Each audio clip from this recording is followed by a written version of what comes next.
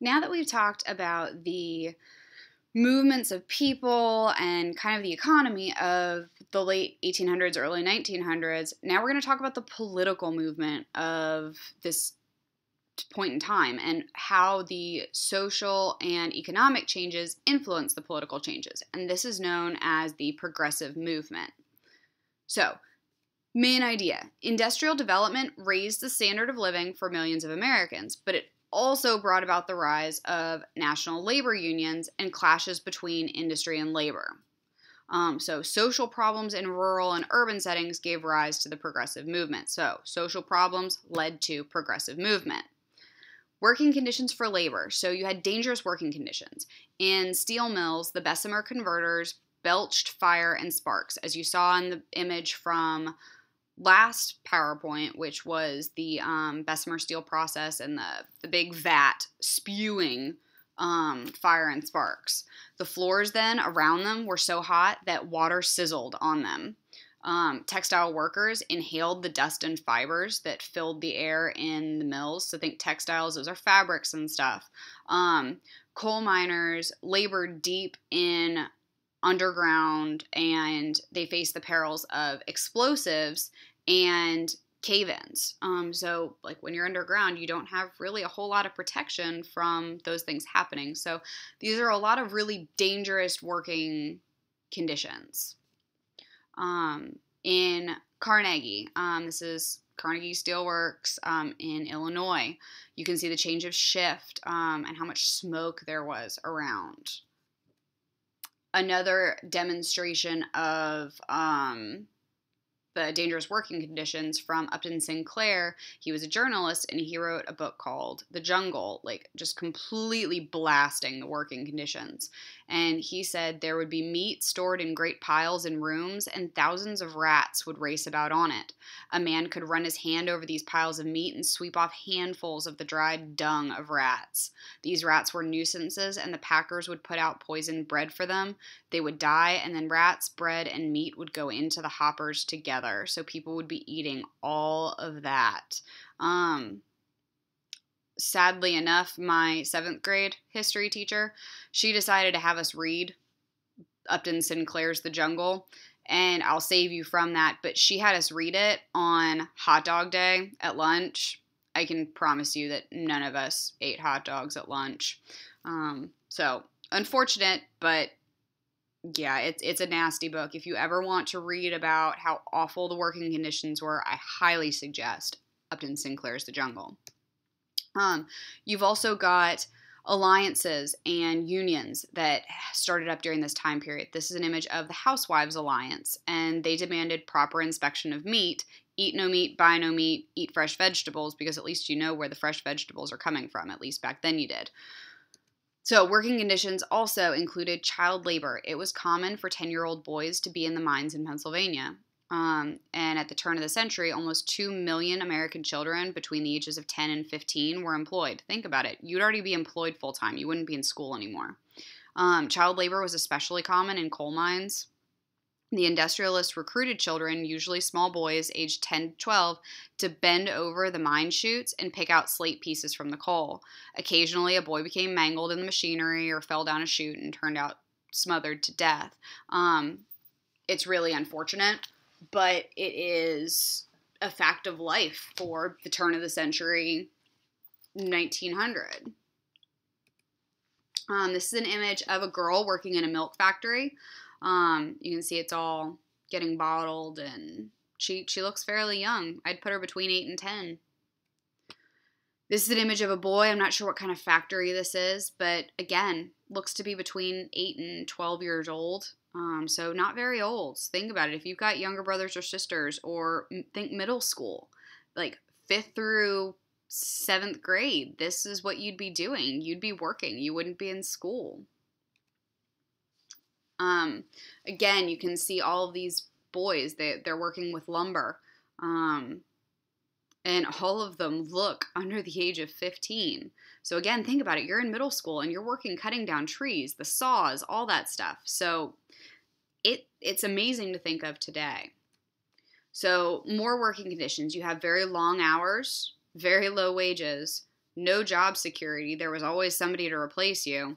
And no benefits, aka no health care, no paid vacation, stuff like that. In 1900, steel workers worked 12 hours a day, 7 days a week. And textile workers often worked 60 to 84 hours a week. So that's a lot of work. With the constant threat of being fired, some industrial workers near the end of the 19th century were willing to take home pay as low as $5 a week. So $5 a week for 12 hours a day, 7 days a week. Or 8 cents an hour. Immigrants often took the lowest amount of pay because, well, they were fighting for these jobs with the people who had been here.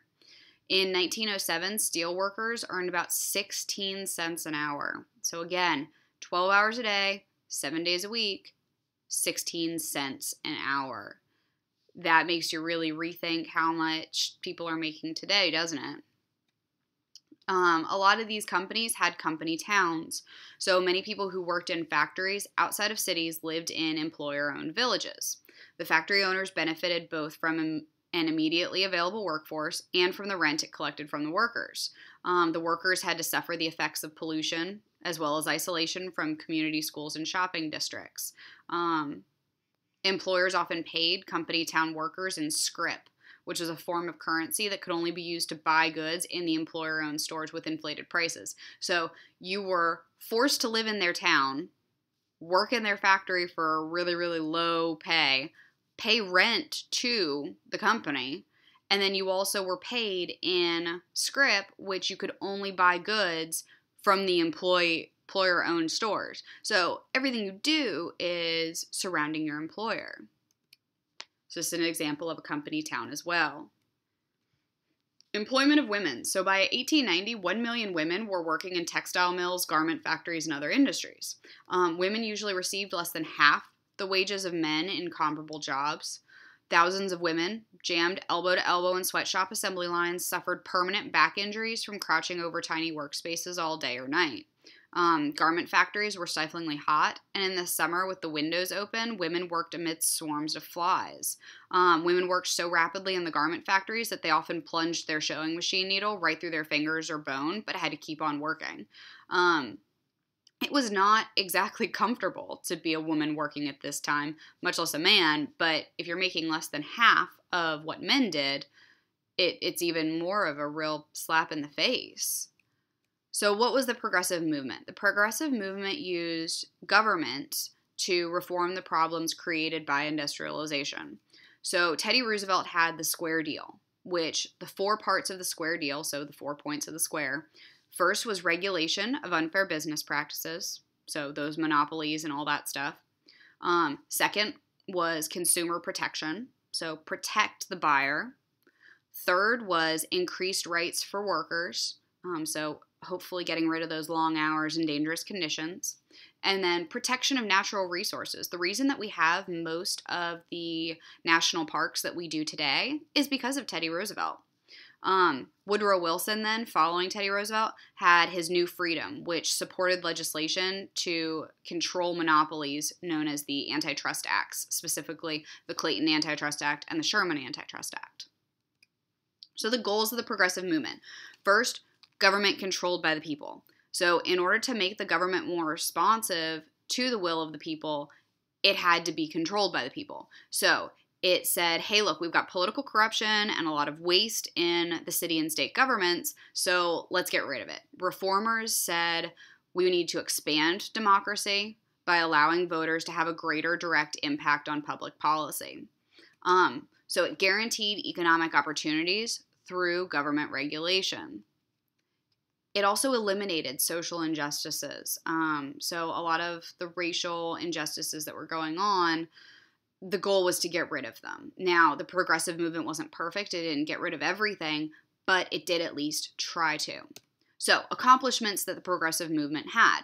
In local governments, you had new forms in order to meet the needs of increasing urbanization. So, instead of just having, like, a state government, you would have like a commission and a council manager. So in Prince William County, we've got a board of supervisors. That helps to meet the needs of what's going on in Prince William County, but they don't have the same amount of power that state and federal government has. In state governments, you have the referendum, which allows citizens to approve or reject a law passed by legislature. Initiative is when citizens can put a proposed new law directly on the ballot in the next election by getting voters' signatures on a petition. So say that I want free school lunch for everybody, and I want it to go on the 2015 ballot. Well, I can get that put directly on the ballot instead of having to go through a local approval process if I get enough voter signatures on a petition.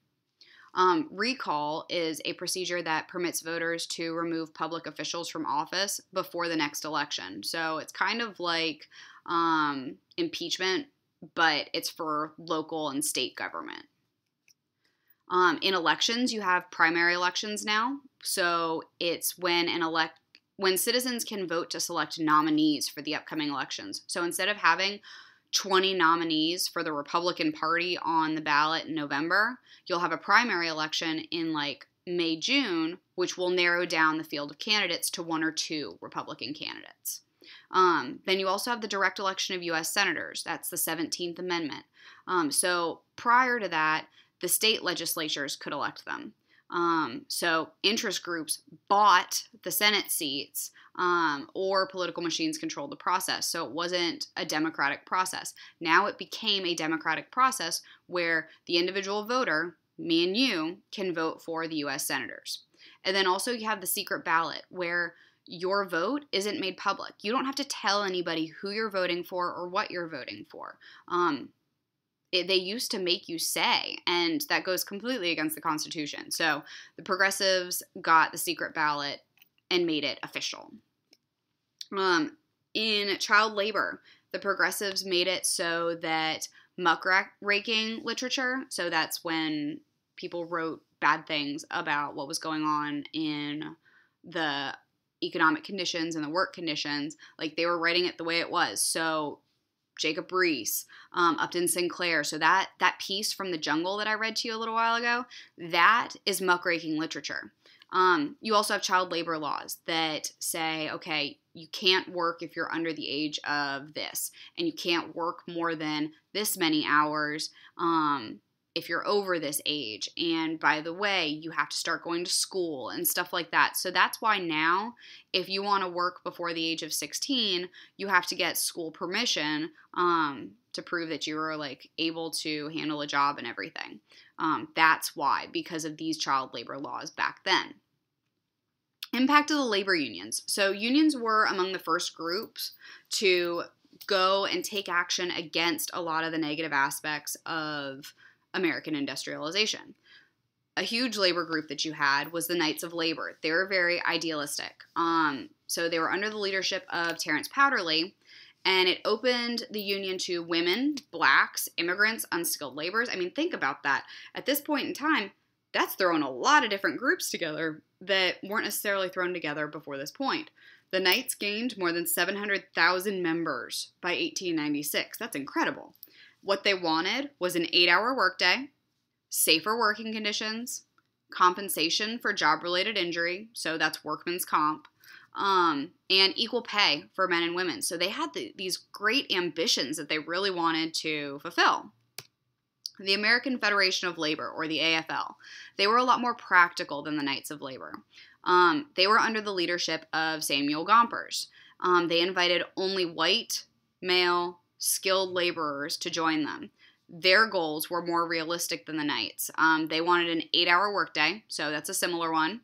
And then they also said that they had the right of the union to represent workers in collective bargaining with the employers. So instead of, I'm going to set up my own agreement with the employers, and Susie is going to set up her own agreement with the employers, and John is going to set up his own agreement with the employers, we would now all go to the union in order to represent all of us in order to get the best things for everybody. You've also got the American Railway Union, which was led by Eugene V. Debs. He got a lot of progressive reforms fixed for the railways. The Industrial Ladies Garment Workers Union, they had a strike and it succeeded. They won. So they got better conditions in their garment factories. Strikes. So when people didn't agree with what was being done to them and how they were being treated by the leaders of these industries, they went on strike, which meant that they didn't work. So the reaction against the unions by the industrialists was usually very violent at this point in time. So you can see a strike for better conditions and an 8-hour workday. These garment workers are striking. They're going to refuse to make any garments until they get what they want. Haymarket Square. So 8,000 workers went on strike in order to demand an 8-hour workday.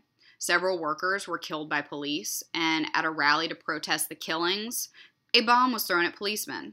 In the ensuing riot then, 7 police officers and 4 civilians were killed. So employers used the events to turn public opinion against the labor movement, and very soon after this happened, the Knights of Labor disbanded because they were seen as a little bit too idealistic and causing a lot of these problems. So the Haymarket Square riots were very, very violent, and lots of people died. The Homestead Strike. So the AFL, American Federation of Labor, workers struck in reaction to a surprise wage cut. So all of a sudden, their wages were cut, and they're like, wait a minute, we don't like this, we're going to stop working. Homestead is up in Pennsylvania, by the way, right outside Pittsburgh. So the manager closed the plant and hired 300 guards in order to protect it against the workers during the strike. When the guards arrived, they were then attacked by the workers, and 16 guards and workers ended up dead, and the National Guard had to be sent out in order to end the riot. So it's like an army was sent to end the riot and stop the fighting.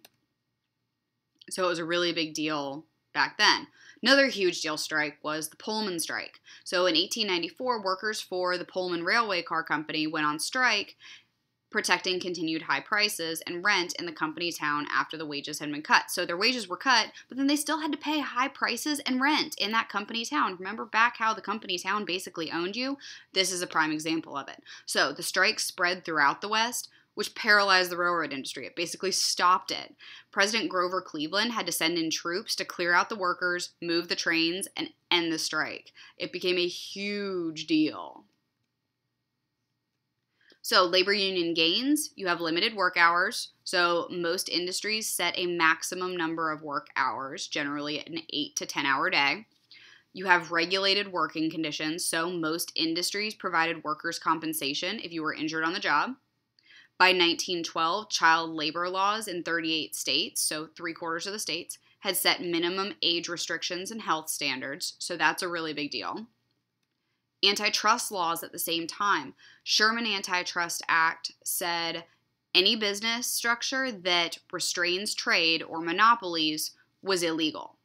So you could not have a monopoly anymore because it restrained trade. So the smaller mom and pop businesses couldn't trade because of those monopolies, so this is to protect the smaller businesses. And then the Clayton Antitrust Act expanded the Sherman Antitrust Act a little bit more, and it outlawed price fixing. So these bigger monopolies would say, okay, this is what the price is going to be, and I can afford that price to be that low, but the smaller companies can't afford for that. And it also exempted unions from the Sherman Act, so unions could no longer be considered monopolies, which was helpful for the unions.